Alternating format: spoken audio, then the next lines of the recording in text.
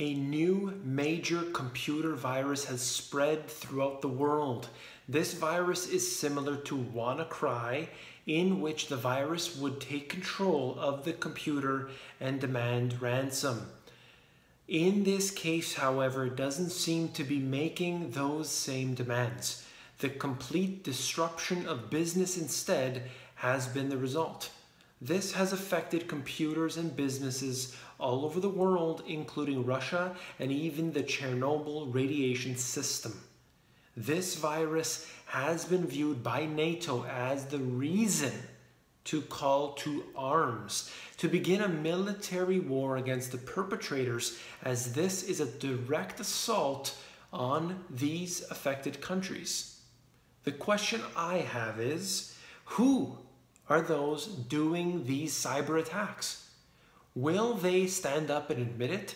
How do we really know if this isn't just another excuse for a war, a false flag event?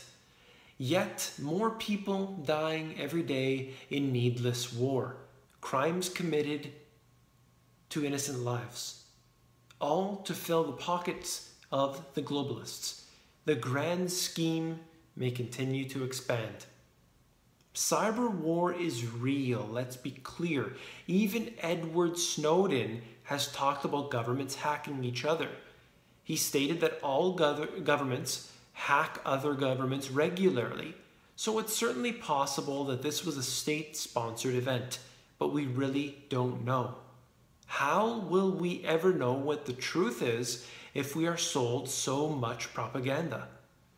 Hegelian dialectic. This is problem, reaction, solution. We have a problem that is cyber attacks. The public is upset. Businesses are upset. Governments in turn respond. They can attack back and/or they can clamp down on domestic activities. This is what worries me to a great degree. The governments could use this as an excuse to limit our use of the internet, to destroy our freedom that we currently have on it.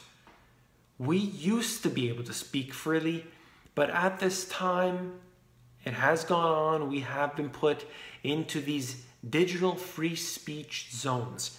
Any cyber attack, whether organic or contrived, could be used to pass new laws which limit our personal freedoms. How to protect yourself?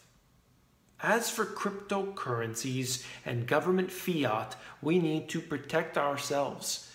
Any currency which is held at an institution could be eliminated instantly. Hackers could steal it. Banks may call for a bank holiday. Currency could be devalued overnight, and ATMs may not let you extract your money.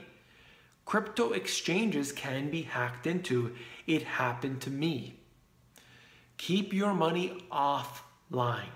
The banks aren't safe. The exchanges aren't safe. Don't take any risk. Something like a Trezor might be good for you if you have some savings in cryptocurrencies. For those with savings in cash in the bank, you should only be holding on to what you believe is needed for your daily expenses. I would like to know what you think about cyber attacks and the potential for loss. Take care.